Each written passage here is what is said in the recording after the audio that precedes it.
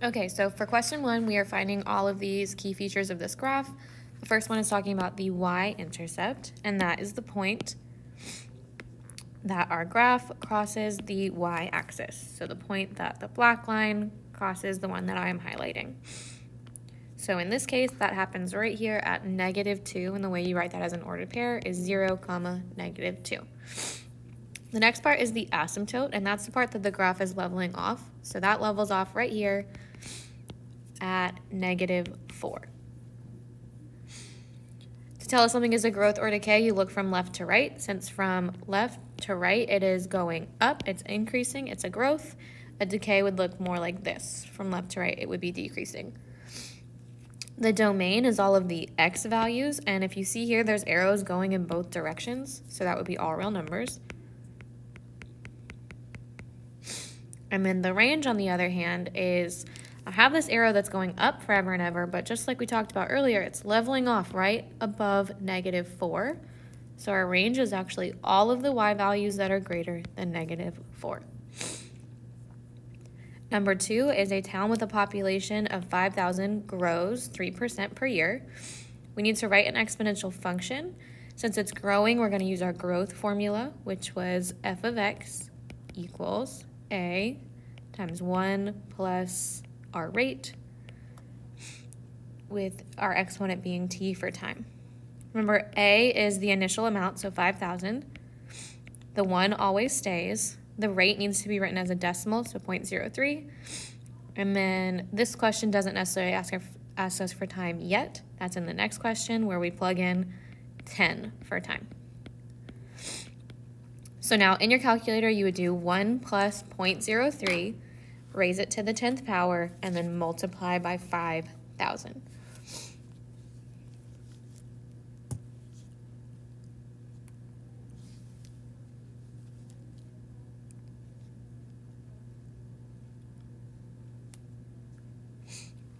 If you do that correctly, you should get about 6,719 as the approximate population after 10 years. The next one is talking about Amy's initial investment of $5,000. She loses money, so we want to use our decay formula, which is a times 1 minus r to the power of t. So she starts with 5,000. She's losing 13%. So that would be 0.135 for t being general time. The next one, we plug in 8 for time. And now here's how this goes in your calculator. You would do 1 minus 0.135, raise that to the 8th power, and then multiply by 5,000.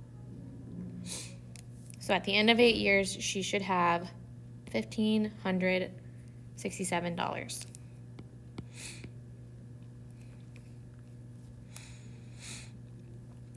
Our next one is talking about the explicit formula for the geometric sequence.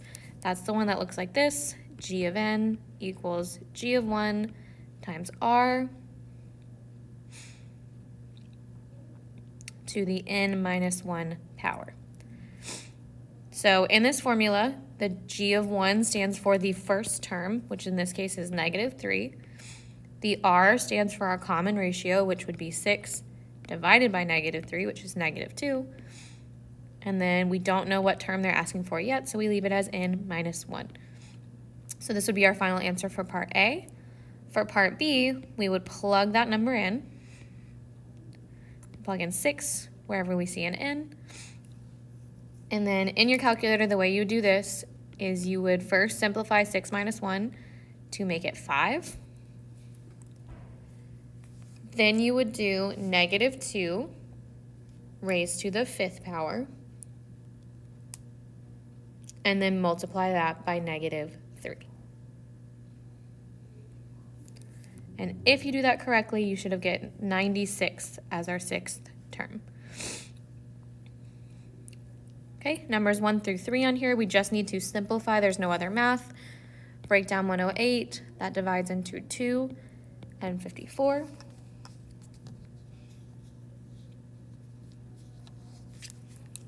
54, you could divide it by 2, or you could do 9 and 6. 9 would be 3 and 3, and 6 would be 3 and 2. And so now we put all of those numbers back in the radical sign. 2 times 2 times 3 threes.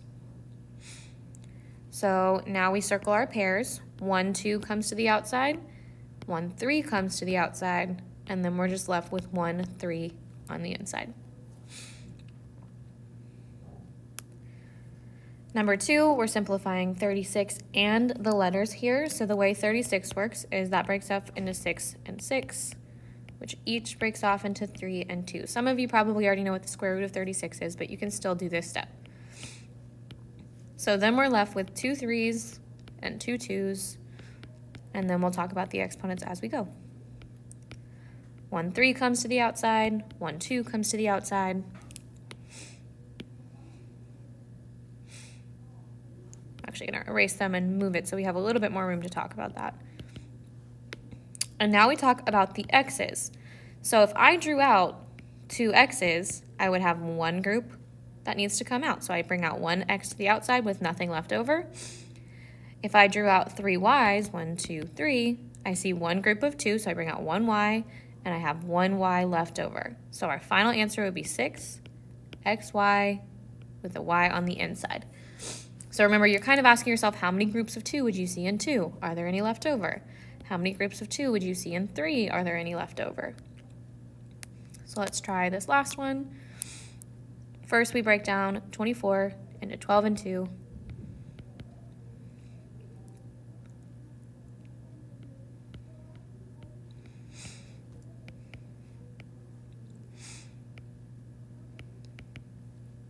We have 3 2s and 1 3. So we pull one of those 2s out to the outside with the negative 3. And we have 6 left on the inside with all of those letters.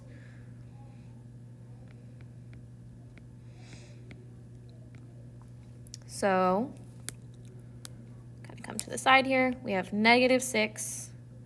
The square root of the 6 will stay in there.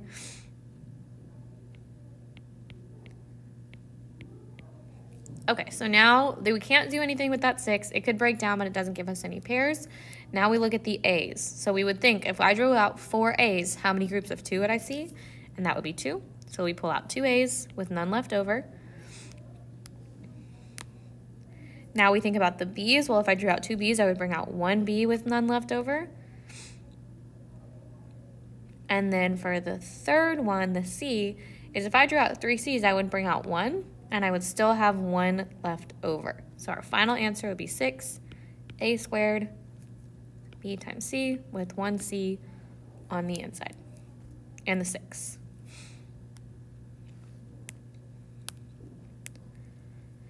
Okay, our next one is where we actually use all of the different operations here. So the first one is everything's already simplified. We just need to combine like terms. So we do negative 3 minus 2 plus 3. The number on the inside of the radical will stay the same for addition and subtraction only. So we add negative 3 minus 2, which is negative 5, plus 3 makes negative 2. The next one, I don't see any like terms, which probably means we need to simplify our largest number, our 96.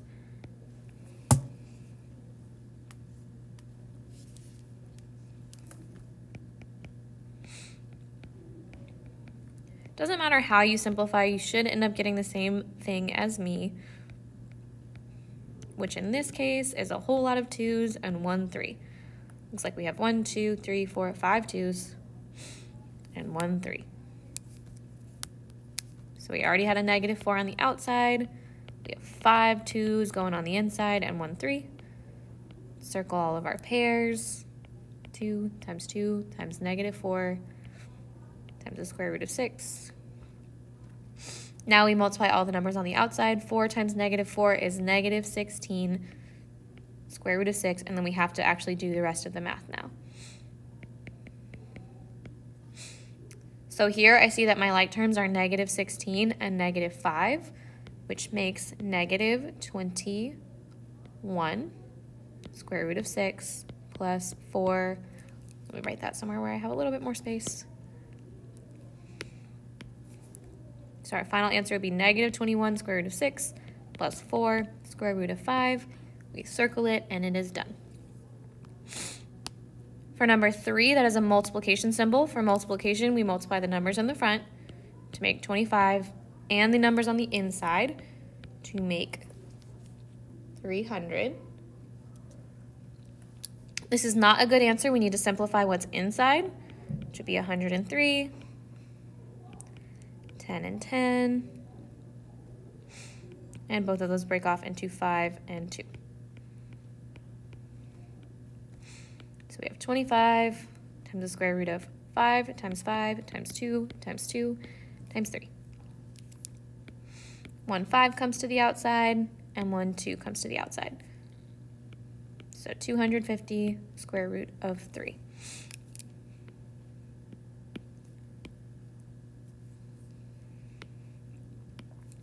The next one is where we use the distributive properties. So we would do the square root of 6 times 3 plus the square root of 6 times 5 square root of 2. So now we kind of have to think to ourselves if we can multiply things.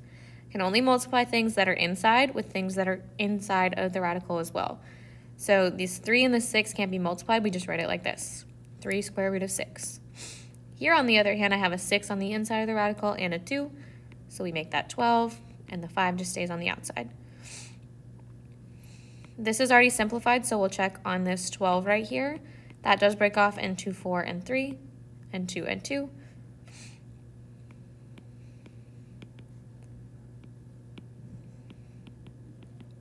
Circle your pairs of 2, and so we actually end up with 3 square root of 6 plus 10 square root of 3.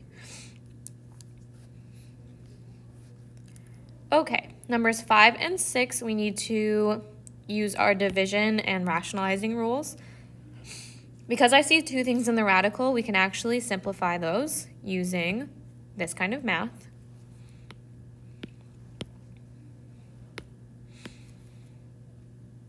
So this is going to be, there's like an imaginary 1 here. It'll be 1 over 5, and then we can do 75 divided by 3. 75 divided by 3.